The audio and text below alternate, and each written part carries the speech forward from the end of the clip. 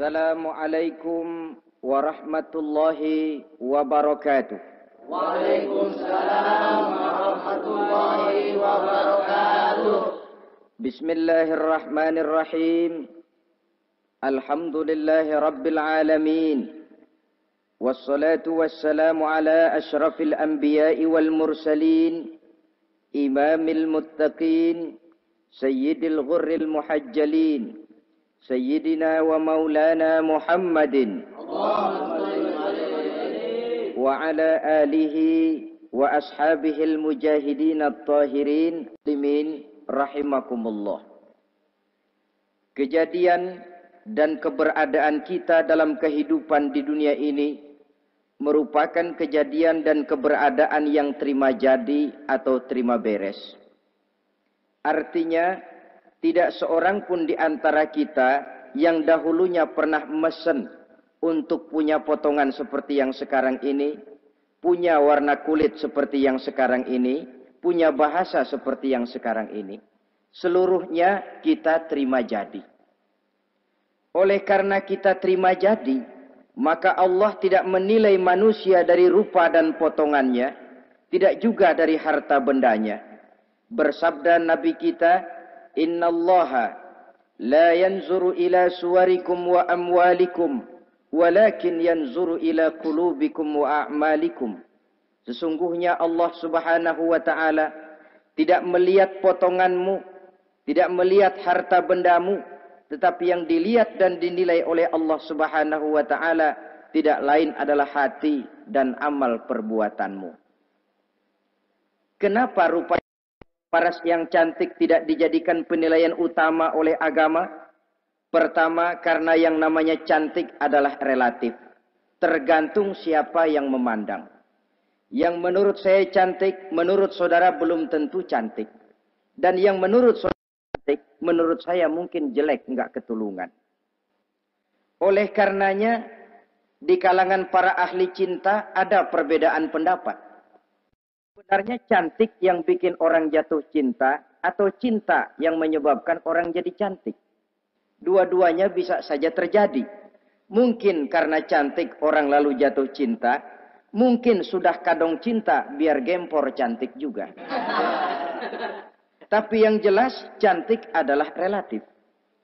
Yang kedua, cantik itu temporer, berubah oleh pergeseran masa dan pertukaran waktu.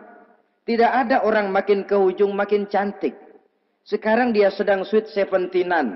Umur 17-an, of course cantik bukan alang kepala. Seluruh yang ada dalam dirinya menjadi syair di kalangan para remaja. Rambutnya katanya ikal berderai. Pipinya bakpao dilayang. Lalu janggutnya katanya macam lebah bergantung. Alisnya macam semut beriring. Kalau dia senyum orang pada lemes. Itu sekarang 2, 30, 40 tahun yang akan datang kalau dia senyum mungkin orang lari semua. Cantik itu temporer. Dan yang ketiga, di atas langit masih ada langit lagi. Di atas yang kita anggap cantik, rupanya masih ada yang lebih cantik lagi. Oleh karena itu, penilaian inti dari agama bukan soal potongan, bukan soal harta benda, tapi hati dan amal perbuatan. Alangkah lebih idealnya lagi kalau hati yang baik dan perbuatan yang baik berada pada rupa yang elok juga.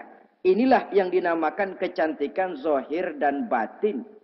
Dan ini yang dimiliki oleh Nabi Allah Yusuf alaihi salam yang akan kita bicarakan pada pertemuan kita kali ini.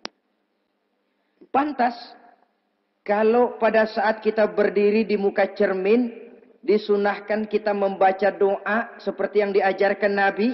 Allahumma kama hassanta khalqi fahassin khuluqi.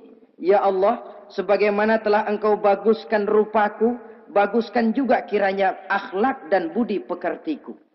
Supaya kecantikan zahir diiringi dengan kecantikan batin. So apa gunanya zahir yang cantik kalau batinnya berbahaya? Itu yang orang bilang, apa guna katanya berkain batik kalau tidak dengan kebaya? Apa guna berparas cantik kalau melulu bawa bahaya? Saudara-saudara yang saya hormati, Nabi Yusuf alaihi salam diberikan oleh Allah ketampanan zahir dan batin. Artinya, zahirnya beliau memang tampan, batinnya pun memang beliau adalah baik. Dan inilah kebaikan yang berlipat ganda. Kadang-kadang ada orang yang tampangnya sederhana saja, tapi batinnya baik. Itu lebih baik ketimbang yang zahir dan penampilannya baik, tapi batinnya rusak. Maka kebaikan yang dianugerahkan Allah dalam kehidupan ini, sesungguhnya bukan untuk to show only. Bukan cuma untuk sekedar dipamerkan, jadi kebanggaan. Macam kontes ratu-ratuan yang manfaatnya hampir tidak ada. Kecantikan untuk disyukuri. Kecantikan untuk digunakan kepada hal-hal yang bermanfaat sesuai dengan perintah dari yang memberikan kecantikan itu. Saudara-saudara yang saya hormati, Nabi Yusuf alaihi salam seorang nabi yang oleh Allah diberikan kecantikan zahir dan juga kecantikan batin. Beliau adalah putra dari Nabi Yakub, dari Nabi Ishak, dan dari Nabi Ibrahim alaihi salam. Artinya, ayah beliau bernama Nabi Yakub, kakeknya adalah Nabi Ishak, dan datuknya adalah Nabi Ibrahim alaihi salam. Ia bersaudara sebanyak 11 orang. Dari orang saudaranya ini hanya satu yang seibu sebapak, yaitu Benyamin. Sedangkan yang lain adalah saudara dari lain ibu. Nah, sejak kecil Nabi Yusuf ini sudah memperlihatkan tanda-tanda bahwa di kelak kemudian hari dia akan tumbuh menjadi seorang besar. Sebab itu wajar kalau ayahnya memberikan perlakuan yang agak istimewa kepada Nabi Yusuf. Dan ini tentu memancing sifat iri dari saudara-saudaranya yang lain. Apalagi pada satu malam Nabi Yusuf di kala remaja itu pernah mimpi. Mimpi ini beliau ceritakan kepada ayahnya. Kata beliau, "Ya abati, inni ra'aitu ahada asyara kawkaba wasyamsa wal qamara ra'aituhum li sajidin." Jadi satu hari Nabi Yusuf cerita kepada ayahnya, "Ayah, saya mimpi." Mimpi apa Yusuf? "Saya melihat dalam tidur saya ada 11 bintang, lalu matahari dan bulan. Saya lihat seluruhnya sujud kepada saya." Ayahnya mendengar mimpi ini, mengerti takwil. Lalu pesan kepada Nabi Yusuf, "Yusuf, mimpi ini jangan kau ceritakan kepada saudara-saudaramu. Mereka sudah punya pandangan yang tidak baik kepada dirimu. Kalau ini kau ceritakan, mungkin akan membahayakan bagi dirimu." Sebab rupanya saudara-saudaranya yang lain ini iri hati kepada Nabi Yusuf. Yang memiliki keistimewaan dan mendapat perhatian istimewa juga dari orang tuanya. Saudara, kita tahu ini sesuatu yang wajar dalam kehidupan.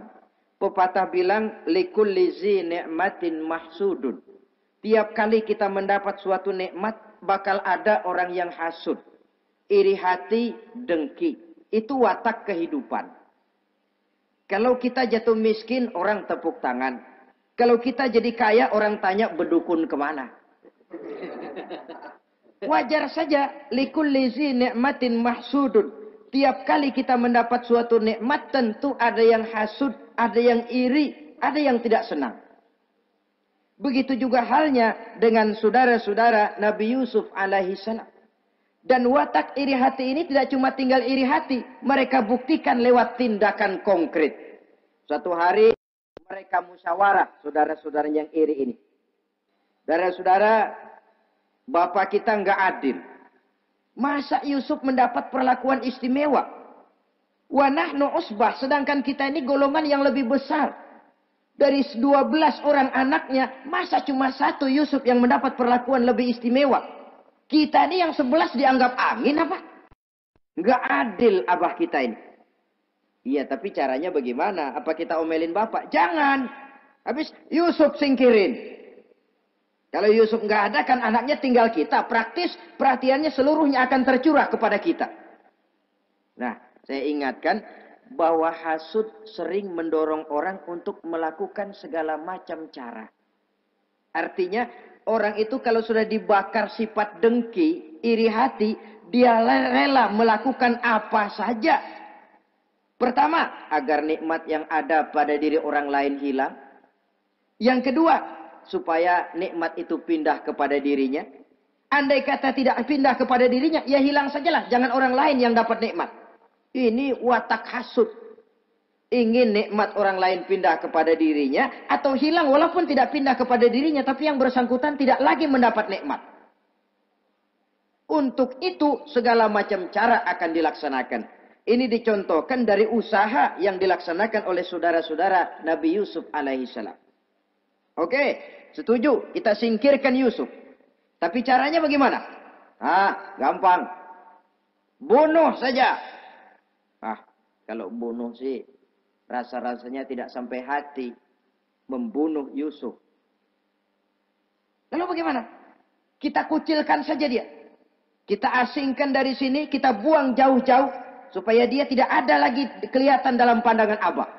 Kalau dia sudah tidak ada dalam pandangan Abah, yang dilihat cuma kita dan seluruh kasih sayangnya akan tercurah kepada kita semua. Nah, setujulah kalau itu. Caranya nanti kita atur belakangan. Jadi satu hari permisilah saudara-saudaranya ini kepada Nabi Yakub. Abah, kami permisi mau pergi main-main dan Yusuf akan kami ajak. Kata Nabi Yakub, saya khawatir.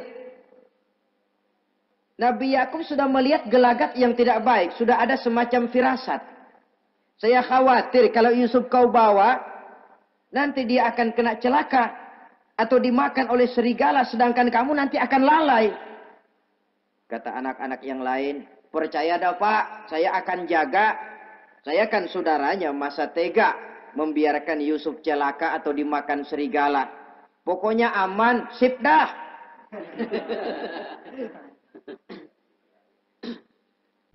Akhirnya Nabi Yakub mengizinkan. Pergilah 12 bersaudara ini pergi bermain-main. Mula-mula berkejar-kejaran, Yusuf ikut main kejar-kejaran. Lantas buka baju, Yusuf ikut buka baju. Sampai ketika tiba di tepian sebuah sumur tua, rencana yang sudah disepakati itu dilaksanakan.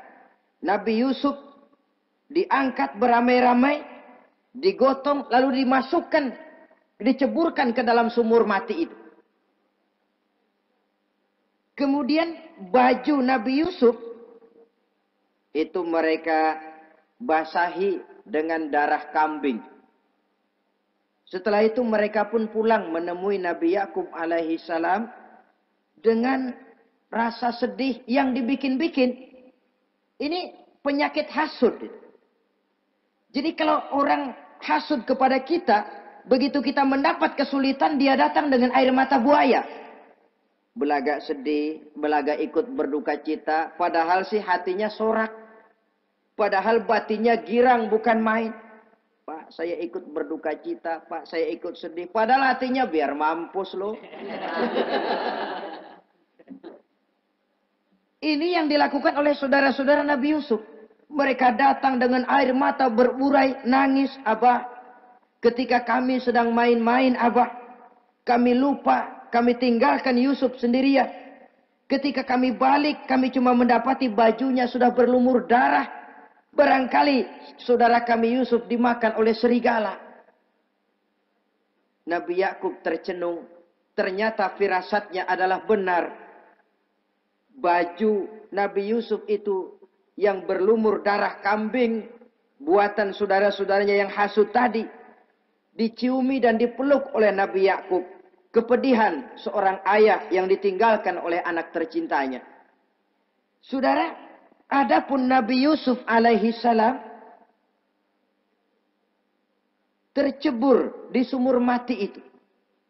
Sampai pada satu hari ada khalifah, ada kafilah niaga dari negeri Madian hendak menuju ke negeri Mesir, lewat di tempat itu.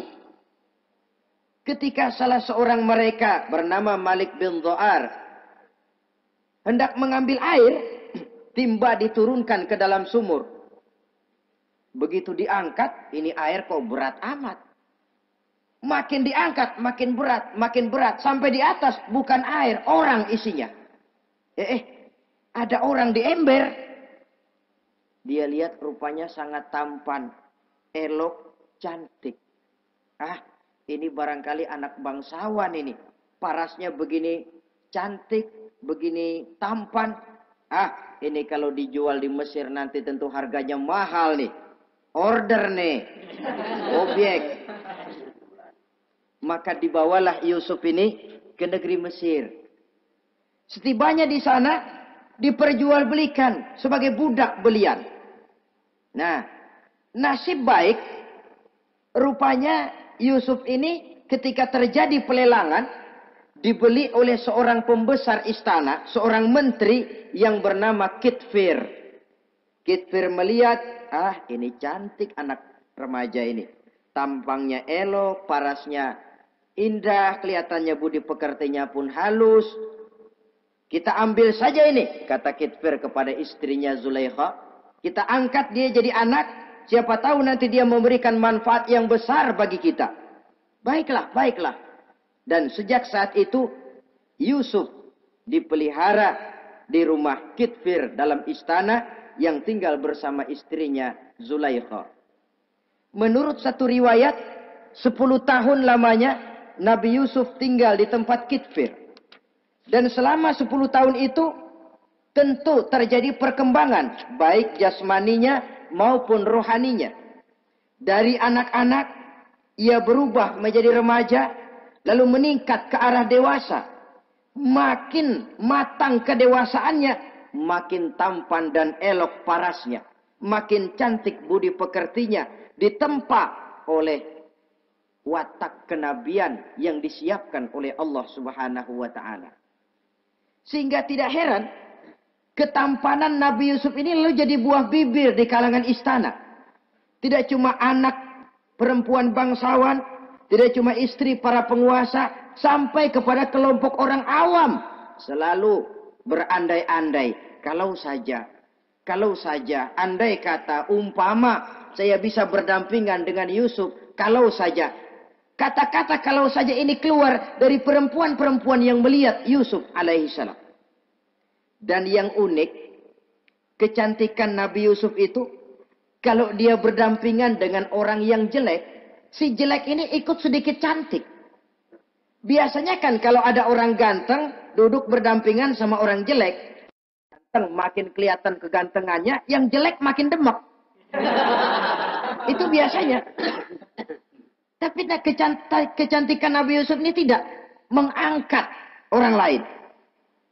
Nah, rupanya yang tertarik kepada ketampanan Nabi Yusuf ini tidak cuma perempuan-perempuan lain, juga termasuk Siti Zulaikha, istri daripada Kitfir, yang merupakan ibu angkatnya.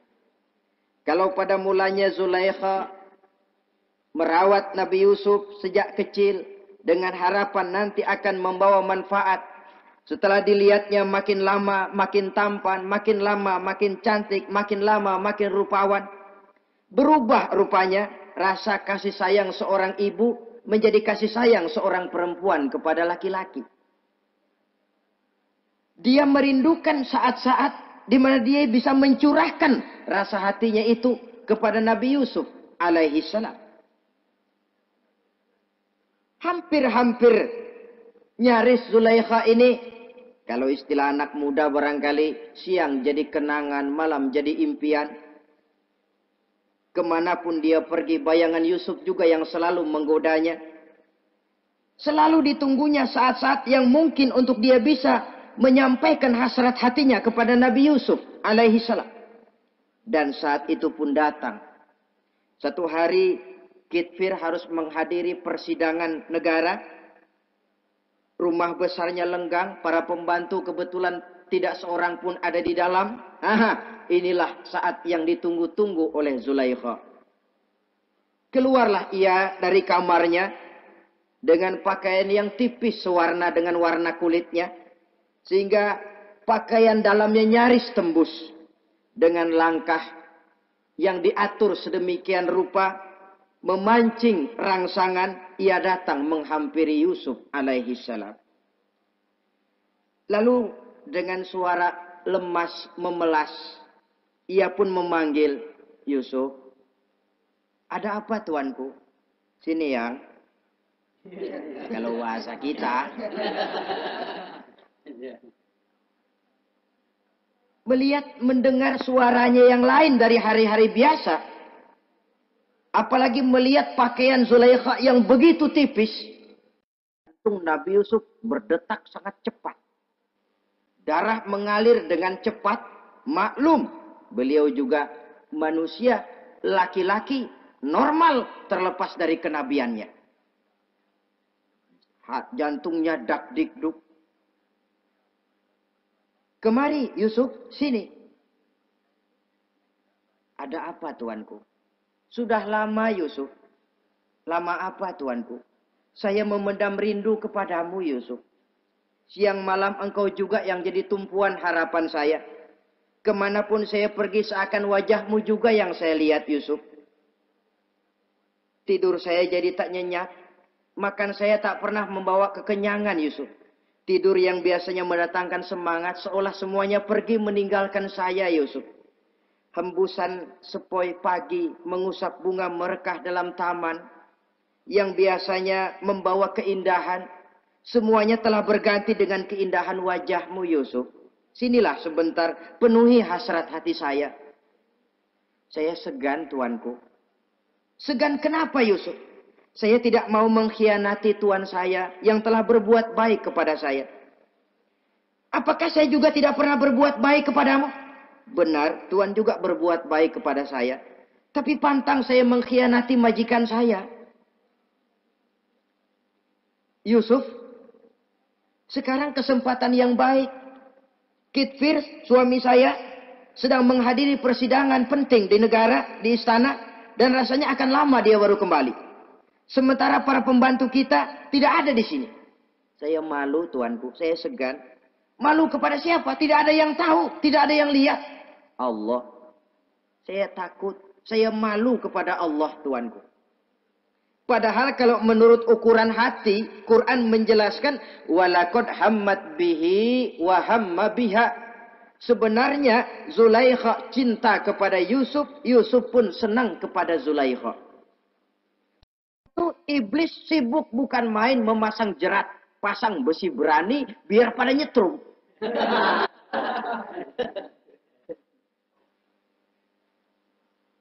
Zulaikha senang Yusuf, Yusuf sebenarnya pun secara manusiawi menyenangi Zulaikha. Walaula an ra'a burhana rabbih. Tapi Yusuf ketika itu melihat larangan Allah, peringatan Allah. Seolah-olah dia lihat Allah mengatakan, Yusuf, ini letter S. Dilarang parkir di sini. Menurut satu riwayat, Nabi Yusuf melihat ayahnya, Nabi Yakub, melambai-lambaikan tangan menyetop. Seolah-olah melarang dia meneruskan langkahnya. Riwayat lain menjelaskan, seolah-olah Nabi Yusuf dibisiki oleh malaikat Jibril. Yusuf, kalau kamu kalah sekarang, kamu sama saja gajah kemasukan semut di kupingnya terus mati. Tapi kalau kamu menang, kamu adalah gajah yang tidak terkalahkan. Ada semut mati oleh, ada gajah mati oleh semut. Alangkah memalukan. Binatang yang begitu besar jatuh hanya oleh binatang yang begitu kecil. Artinya apa? Kau akan jadi orang besar Yusuf.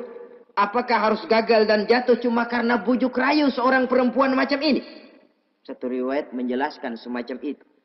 Sehingga mantap Yusuf, maaf tuanku, saya malu kepada manusia, saya malu kepada majikan, tapi saya lebih malu lagi kepada Allah. Saat ini majikan tidak tahu, orang seorang pun tidak ada yang lihat, tapi Allah pasti lihat. Itu yang saya malu. Ah Yusuf, jangan sok kalem. Mumpung situasi mengizinkan, mubazir nih. Zulaikha pun berangkat pergi ke tempat pembaringan, ke tempat tidur. Lalu dengan pose yang merangsang, aduhai, melambai-lambaikan tangannya, hai talak, Yusuf sini, Yusuf kemari. Nabi Yusuf dipelihara oleh Allah. Ketika Nabi Yusuf tetap menampakkan keengganannya, Zulaikha jadi berang. Ya namanya istri pembesar ditolak oleh anak muda yang menurut penilaian dia nggak ada apa-apanya. Lu kan kecemplung di sumur, gua pungutin. Cuma sekedar segini aja nggak mau nurutin. Kebangetan amat. Bukan Zulaikha kalau nggak nekat.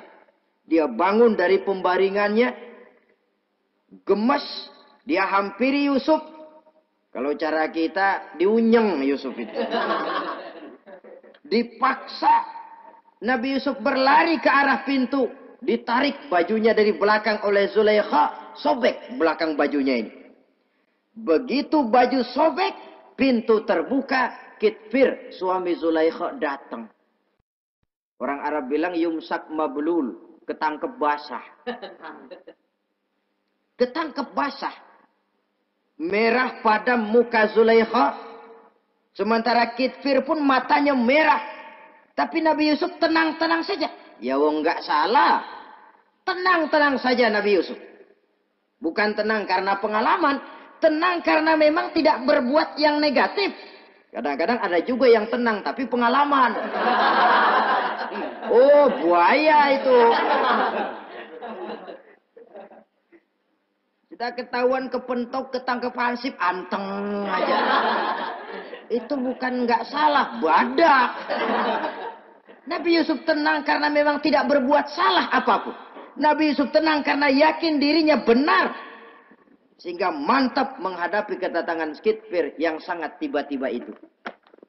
Adapun Zulaikha ketika melihat suaminya berdiri di muka pintu, cepat-cepat dia berubah siasat. Inilah salah satu kelihayan makhluk bernama perempuan. Dia pandai bersalin rupa, dia pandai bermain minyak di atas air. Melihat suaminya datang, roman mukanya pun menjadi sedih. Air mata berurai membasahi pipi. Papa katanya. Apa balasan bagi orang yang mau menistakan istri papa? Maksudmu apa Zulaikha? Yusuf gile. Dia mencari kesempatan dalam kesempitan. Dia mau menodai kehormatan saya. Dia hendak memperkosa saya. Kata Nabi Yusuf, bukan saya, Tuan. Saya enggak. Yang benar Yusuf, enggak. Zulaikha yang memaksa saya. Betul Zulaikha, tidak. Yusuf yang memaksa saya. Sampai akhirnya salah seorang dari isi rumah itu memberikan jalan keluar. Tuan Kitfir, begini saja. Sulit memang untuk dilacak kebenarannya. Cuma periksa saja baju Yusuf. Kalau bajunya sobek di belakang, Yusuf benar. Zulaikha salah. Kalau baju Yusuf sobeknya di depan, Zulaikha yang benar. Yusuf yang salah. Nah, apa artinya itu?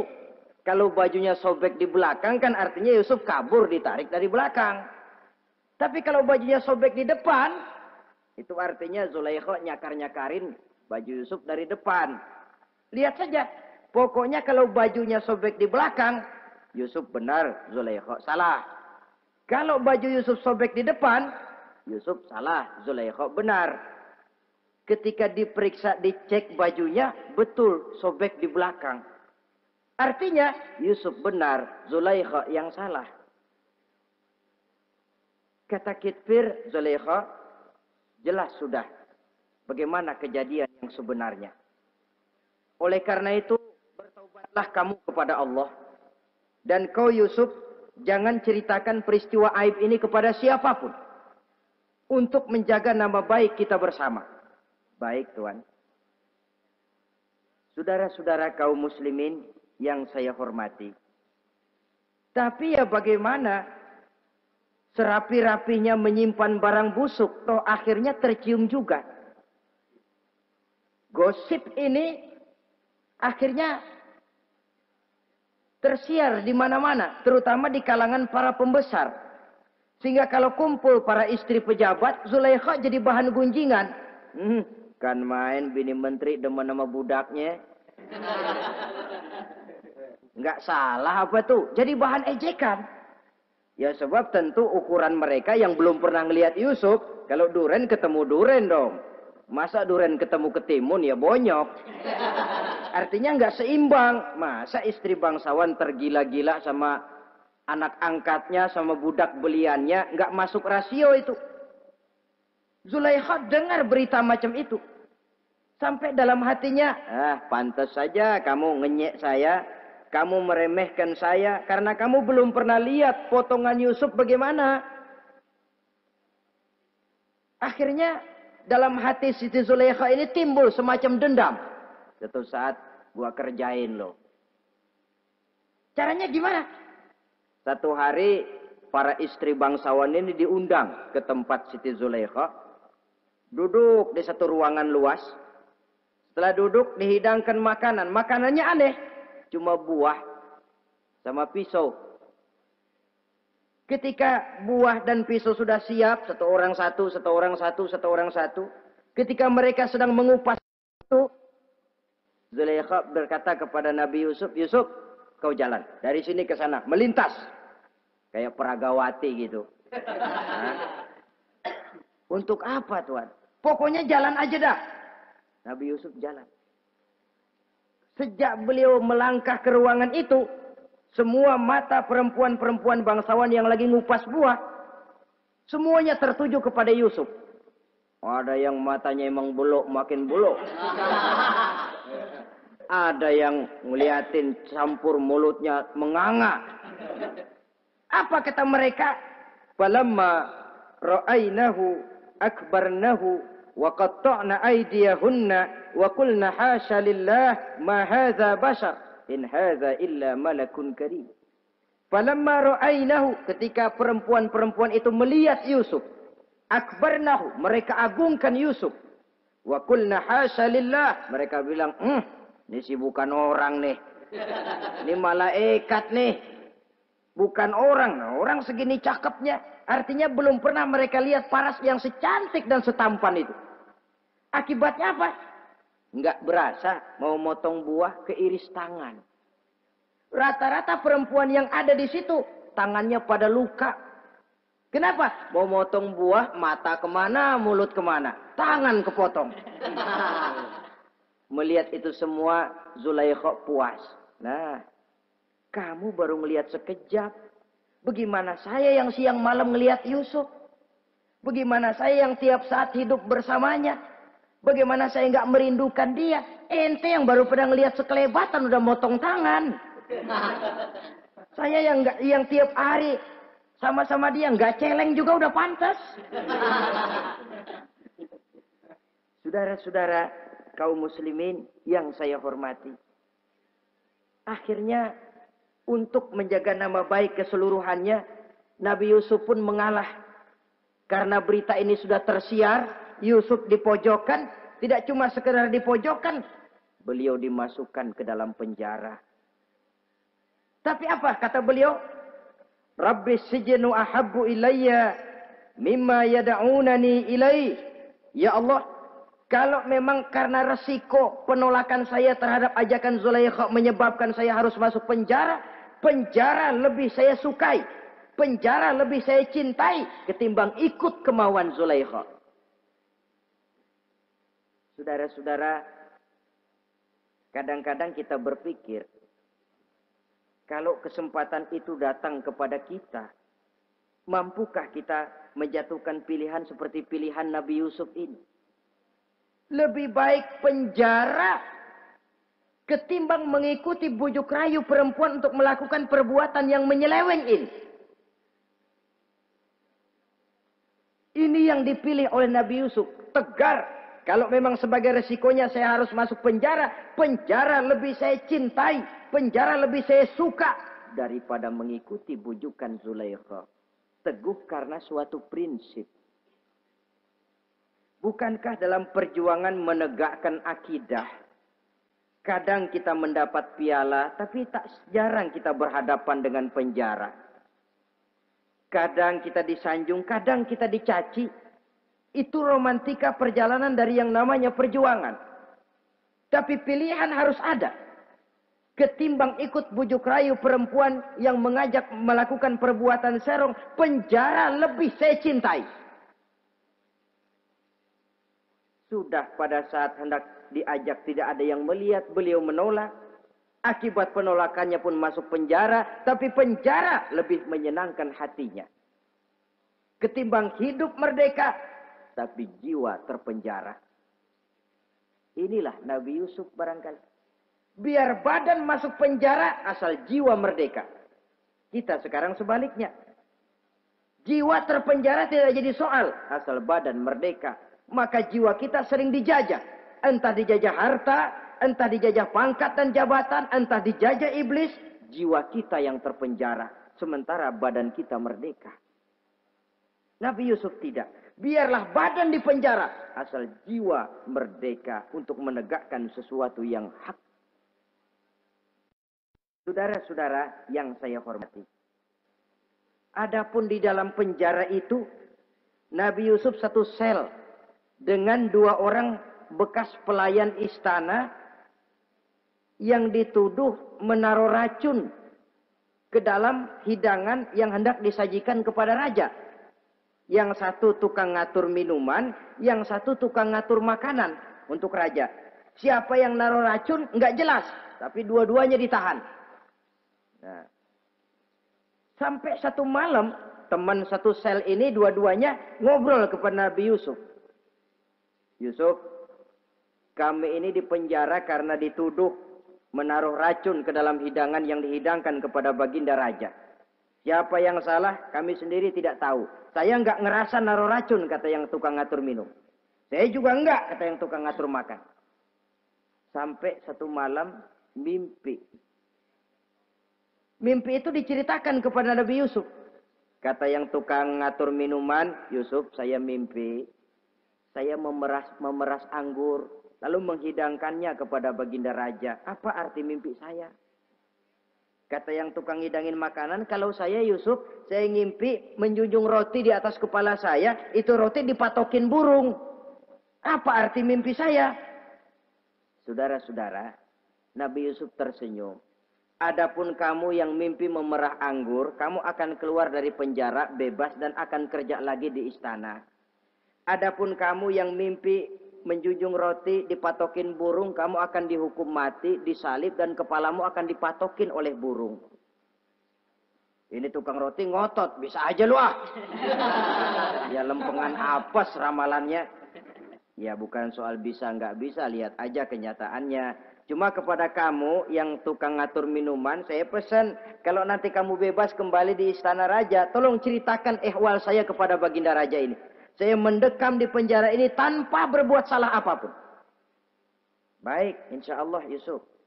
Dan ketika persidangan memutuskan seperti tepat yang diramalkan Nabi Yusuf. Si tukang menghidangkan makanan dihukum mati, si tukang menghidangkan minuman kembali kerja di istana. Tapi begitu kerja, dia lupa sama pesan Nabi Yusuf. Itu biasanya watak orang memang begitu. Kalau dalam keadaan kepepet, macam-macam janjinya. Begitu keadaannya longgar, lupa sama janjinya. Sehingga ada pepatah katanya, nolongin anjing kejepit. Waktu kejepit, kaing-kaing minta ditolongin. Begitu udah rapi ditolongin, yang nolongin bisa digigit. Saudara hadirin yang saya hormati, sampai bertahun-tahun Nabi Yusuf mendekam dalam penjara. Tapi itulah yang menambah kedewasaannya. Maka orang beriman ya, yang mantap nilai imannya, tempat tidak jadi soal. Kadang-kadang dia merasakan penjara lebih indah dari alam terbuka. Banyak orang-orang beriman yang justru di penjara menghasilkan karya-karya besar. Kita tahu misalnya almarhum Hamka justru di penjara bisa menyelesaikan tafsir Al-Azharnya. Salah satu karya besar pujangga terkemuka ini. Macam Hasan Al-Banna, Abdul Qadir Audah, dan banyak lagi tokoh-tokoh Ikhwanul Muslimin. merasakan justru penjara itu bagaikan sorga. Kenapa? Mereka yakin di penjara untuk sesuatu yang benar. Maka tempat tidak pernah jadi masalah. Kalau jiwa merdeka, puluhan tahun mendekam di penjara, tidak akan merupakan satu rasa yang lama. Kenapa? Jiwa tidak bisa dibatasi oleh ruangan 2 kali 3 meter. Jiwa yang merdeka tidak bisa dibatasi dengan teralis besi. Jiwa yang merdeka tidak bisa dibatasi dengan dinding tembok yang tebal. Jiwa yang merdeka mengembara, melanglang buana, mencari idealisme yang ada dalam dirinya. Itu yang dirasakan oleh Nabi Yusuf alaihi salam. Untungnya, satu malam raja ngimpi. Untungnya ini. Ngimpinya luar biasa. Ada 7 ekor lembu gemuk-gemuk. Makanin 7 ekor lembu yang kurus-kurus. Lalu ada 7 batang gandum yang isinya gemuk-gemuk. Ada 7 batang gandum yang sudah layu-layu. Nah, pagi-pagi ini seluruh dukun-dukun istana dikumpulin. Para ahli nujum apel menghadap baginda raja. Nujum, dukun, ada apa Tuan Raja? Tadi malam saya ngimpi. Ada 7 ekor lembu gemuk-gemuk memakan 7 ekor lembu yang kurus-kurus. Coba takwilkan apa arti mimpi saya itu. Dukun kata, baru tumben nih. Aku dengar mimpi begini. Kata Nujum ditanya Nujum godek. Ah, Tuan Raja itu mah kembang tidur aja kali ah. Tidak seorang pun yang mampu mentakwilkan arti mimpi baginda. Sampai tukang minuman dengar lapor. Tuan Raja, ada apa, Mas? Saya waktu di penjara, ada seorang anak muda namanya Yusuf, dia mentakwilkan mimpi saya dan pas seperti takwilnya. Ah, panggil Yusuf. Dipanggil Yusuf. Dibukain pintu penjara, masuk tukang anggur, tukang minuman ini. Yusuf, ente, iya. Kemana aja? Itu dia Yusuf, kelupaan. Iya, kalau kelupaan sehari 2 hari barangkali bisa ditolerir. Kelupaan bisa tahunan. Cuma begitu dengar ada mimpi, pikir tukang minuman. Ah, kali aja ini Yusuf bisa takwilkan, kan jasa saya nemuin Raja sama Yusuf kan. Komisi lumayan. Begini Yusuf, baginda Raja mimpi begini-begini. Barangkali kau bisa takwilkan, kau dipanggil menghadap Tuan Raja. Berangkatlah Yusuf menghadap Tuan Raja.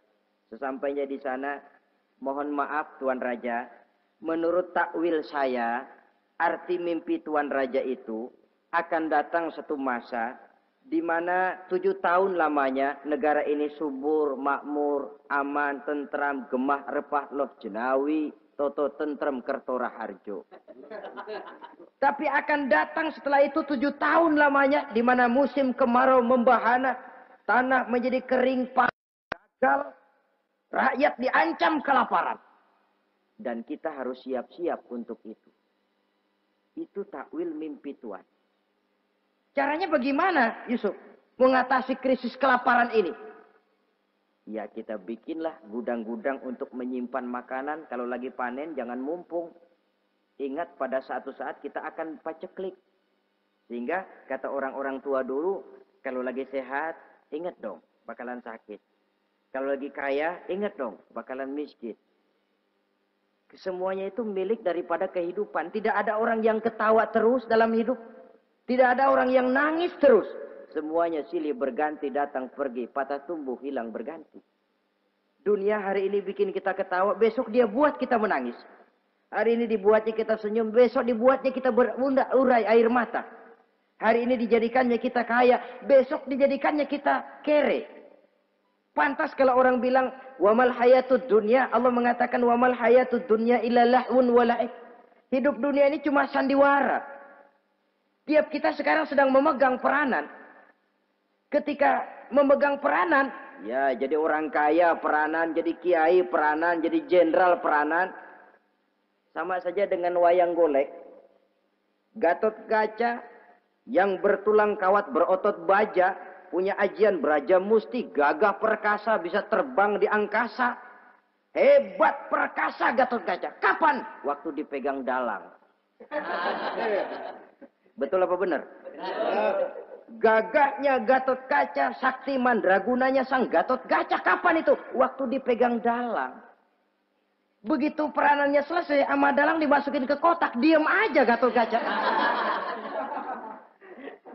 Terbang kek? Enggak, diem aja. Begitulah kehidupan ini. Gagah kita menyandang bintang 4 di pundak. Gagah kita membawa harta yang banyak. Gagah kita membawa jabatan ini dan itu. Waktu oleh sang sutradara dimasukkan ke dalam lubang yang luasnya tidak lebih 1 kali 2 meter. Enggak bekutik. Enggak ada yang lawan. Jenderal yang berbintang 4 dilonjorin, dia yang lihat anteng aja. Habis peranan sudah sampai di situ. So, itu wajar. Kata Nabi Yusuf, kalau lagi panen, ingat pada suatu saat kita akan paceklik. Jangan giliran panen besar. Di daerah-daerah kita lihat, sudah panen pesta pora. Bukan bersyukur kepada Allah. Tapi kegembiraan itu diwujudkan dalam bentuk lain. Tontonan yang membuat lupa diri, bermabuk-mabukan. Sehingga kadang-kadang kalau di daerah itu katanya kalau musim panen, musim kawin. Musim paceklik, musim cerai. Saudara-saudara kaum muslimin yang saya hormati. Karena itu, dalam satu hadis Nabi ingatkan, ta'arraf ilallah firraha ya'rifka fisyiddah. Ingatlah kepada Allah di waktu kamu senang, supaya Allah ingat kepadamu waktu kamu susah. Kalau waktu senang kita lupa kepada Allah, ya wajar. Kalau waktu susah, Allah juga lupain kita. Dalam terjemahannya dengan kehidupan beragama, wa man a'rada an zikri fa inna lahu ma'isyatan dhanka wa nahsyuruhu yaumal qiyamati a'ma. Siapa yang berpaling daripada peringatanku, kata Allah, aku akan berikan dia penghidupan dan kehidupan yang sempit. Sempit itu apa lalu tidak punya duit? Punya duit. Apa tidak punya harta? Banyak harta. Tapi banyaknya harta, tumpukan duit tidak membuat hatinya makin luas. Tidak membuat hidupnya makin lapang. Sempit, sempit, dan sempit. Itu azab. Yang paling celaka, wa nahsyuruhu yaumal qiyamati a'ma. Di akhirat kami kumpulkan dia bersama orang-orang buta. Allahu Akbar. Di padang mahsyar, dikala orang sibuk, pusing dengan urusan masing-masing, buta lagi. Yang enggak buta aja pusing. Mereka teriak-teriak, qala rabbi lima hasyartani a'ma wa qad kuntu basira. Ya Allah, kenapa kami buta padahal waktu di dunia kami melihat? Allah jawabnya enak aja. Kadzalika atatka ayatuna fanasitaha wa kadzalika al-yauma tunsa. Rasain dulu. Dulu waktu di dunia datang peringatanku pada belaga pilon, kamu lupakan, sekarang juga pantas kamu dilupakan. Waktu susah kamu lupa, waktu senang kamu lupa Allah. Waktu susah juga pantas kamu dilupakan Allah. Waktu di dunia kau berpaling dari peringatan Allah. Kalau sekarang Allah berpaling kepadamu juga adil. Walaupun kalau Allah mau tidak berpaling juga adil. Sebab Allah itu mutlak. Tidak ada yang membatasi apa yang dimaui oleh Allah. Saudara-saudara kaum muslimin, itu pesan Nabi Yusuf. Bikin gudang yang besar, simpan bahan makanan untuk persediaan musim kemarau. Kalau begitu sekalian aja deh Yusuf. Sekalian bagaimana Tuan Raja? Kau saya angkat jadi menteri urusan makanan dan urusan kemakmuran. Tuan Raja, apa enggak terburu-buru? Kau bisa mentakwilkan mimpi saya, bahkan kau bisa mencari jalan keluar. Ini sudah sesuatu yang menguntungkan Yusuf. Mencari jalan keluar ini pemikiran yang menteri saya belum bisa berpikir kayak kamu. Sudah, kau pegang jabatan ini. Nabi Yusuf tidak minta, diberikan. Dan memang ada pesan, jangan memberikan jabatan kepada orang yang meminta. Tuh, kalau orang sudah minta tentu ada pamrih dan ada tendensi. Jangan memberikan jabatan kepada orang yang banyak ngeluarin duit untuk mencapai jabatan itu. Sebab apa? Kalau orang mendapat satu jabatan karena banyak ngeluarin duit, maka pekerjaan pertama yang akan dilakukan setelah mencapai jabatan itu ialah dia akan berpikir, bagaimana caranya biar modal gua pulang. Orang jadi gubernur, jadi menteri karena banyak ngeluarin duit. Belum dia sempat kerja buat kepentingan rakyatnya. Dia lebih dulu akan berpikir bagaimana duit yang saya keluarin supaya pulang. Sisanya kalau ada, barulah untuk kepentingan rakyat. Itu pun kalau keburu. Saudara-saudara yang saya hormati, Nabi Yusuf tidak pernah minta jabatan. Raja memberikan jabatan itu.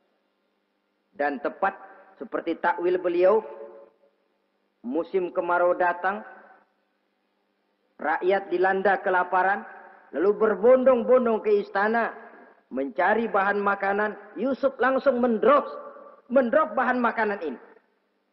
Alhasil saudara-saudara, bahaya kelaparan ini sampai juga ke daerah tempat di mana Nabi Yakub tinggal. Lalu beliau utus anak-anaknya. Saya dengar di negeri Mesir ada seorang menteri muda yang tampan dan baik hati. Pergilah kau ke sana dan mintalah makanan darinya. Berangkatlah mereka ini. Saudara-saudara, Nabi Yusuf lihat, ini saudara-saudara saya ini yang dulu nyeburin saya ke sungai. Sekarang pada antri minta jatah makanan. Kalau kita lagi di atas ngelihat orang di bawah kan enak. Yang bawah kelagapan. Kayak orang sedang berkuasa, namanya lagi berkuasa, ngomong apa juga benar. Orang kalau lagi berkuasa kentut bagus masih. Tapi kalau sudah jatuh, jangankan apalagi buang angin, batuk aja diomelin. Miskin batuk melulu lah. Di atas itu, posisi di atas gampang buat mob. Andai kata Nabi Yusuf waktu itu mau menteror, membalas saudara-saudaranya, kesempatan emas. Tapi memang hatinya, hati yang mulia, jiwanya jiwa yang besar. Diberinya saudara-saudaranya itu makanan. Tapi dia tidak memperkenalkan diri dan saudaranya pun tidak mengenali kalau itu Yusuf. Kalau kita kan yang enak. Ingat nggak dulu? Saya diceburin ke sumur. Sekarang gantian ya. Ayo baris lo, gue ceburin atu-atu. Nabi Yusuf tidak.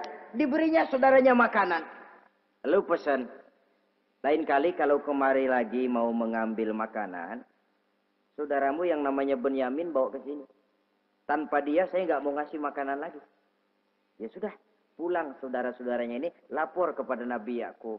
Abah, itu menteri pesan kalau kamu yang mau ngambil makanan lagi Benyamin harus dibawa. Kalau nggak dibawa kami nggak akan dikasih makanan. Nabi Yakub curiga lagi. Dulu Yusuf hilang. Sekarang nih Benyamin ini saudara sekandung Nabi Yusuf. Kalau yang lain satu bapak lain ibu. Tapi dengan Benyamin ini satu ibu satu bapak. Ini Benyamin mau digituin lagi. Bagaimana? Pokoknya Pak yang dulu-dulu kami udah tobat dah. Sekarang mah bener-bener banget dah nih.